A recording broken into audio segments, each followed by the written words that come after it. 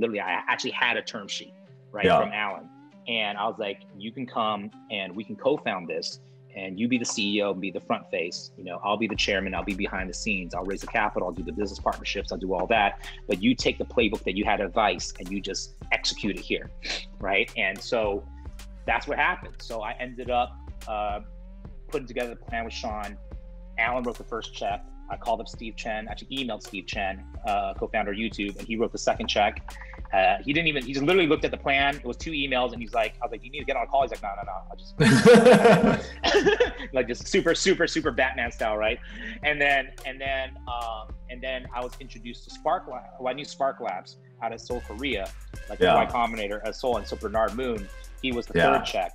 And then he introduced me to GDP, which is Martin Hartono, the biggest digital media group out of Indonesia. And then my uncle's very good friend, Francis Learn, who was a former chairman of CVC Capital and one of the biggest buyout platforms on the planet, and Li Ka-shing's banker, Francis Learn. And so basically, I wanted strategic investors in our Series A. So we raised 2.5 million. And I wanted Silicon Valley, which was Steve, Silicon Beach, which was Alan Debevoise. I wanted Greater China, which was Francis Learn / Li Ka-shing. And then I wanted South Korea, obviously, and Southeast Asia. So I wanted strategically to have resources from our first round to represent all of Asia, not just Asian America, but a celebration of Asian culture from Asia to the rest of the world.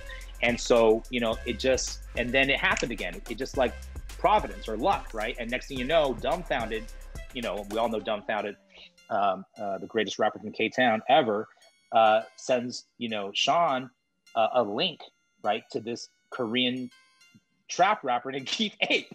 And he's like, yo, and Sean's playing it for me. He's like, yo, this is the hardest shit I've ever heard. And it's 88rising Ma from Keith Ape. And it was like completely antithetical to K-pop. You know what I'm saying? Like it was grimy, it was ghetto, it was shot for probably $100 on an iPhone.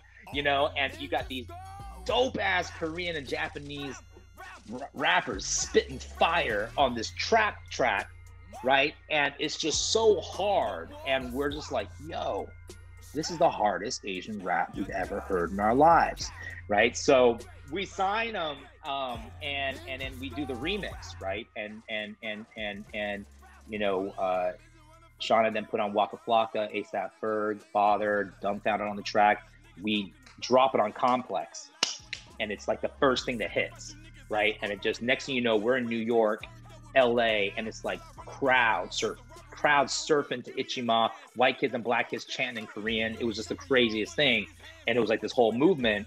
And then it was like months later, I remember I was in New York, and I was in the office with Sean, and Dumbfounded had then sent us the first video link to Rich Chiga, or Rich Brian now, Dat Stick. And so up until that point, we knew of Rich because he was popular on Vine. Like, he was just like this little meme, you know, comedian. But then he makes this Dat Stick track, and it's going viral on YouTube and Facebook. And we're listening to it. I'm like, yo, is this a joke? Is this Asian Slim Jesus? Right? And then Sean's just like, no, listen to him spit though. Listen to his voice, it's so deep. And he's like, yo, this kid, he's got talent. And so the idea was, let's do the same thing we did with Keith with Rich.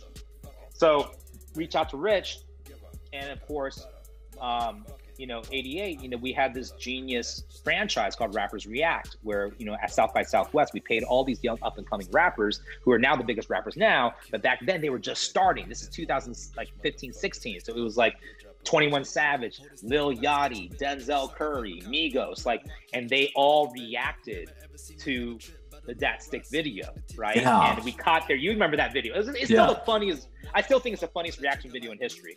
I still watch it 1,000 times and never stop laughing. But Ghostface Killer's on it, Cameron's on it, and of course at the end of the video, it gets picked up by CNN. And next thing you know, Ghostface is like, "Yo, I'll get on the remix," and we couldn't believe our ears. Like, for real? And then Sean's like, "No, he's for real." And I was like, are we really gonna do this? And so we literally put it together, shoot the remix video in Tokyo. First time Rich travels out the country, and then, you know, green screen Ghostface in, and we do the Dat Stick remix, drop it on YouTube. And I think that was like one of our first few official 88rising videos, and it broke the internet. It just becomes #1 trending video on YouTube, breaks the internet, people are freaking out, and you know, that's when from there was just no turning back. And then we found the Higher Brothers in Chengdu through, you know, our in-house project manager, Allison. She was a DJ. She found, you know, Higher Brothers on YouTube. They were like less than 1,000 views. And I was like, yo, this is the hardest Chinese rap I've ever heard. And of course, Filthy Frank, you know, Joji then switches over and becomes Joji. And then everything just happens. And then it became what it became.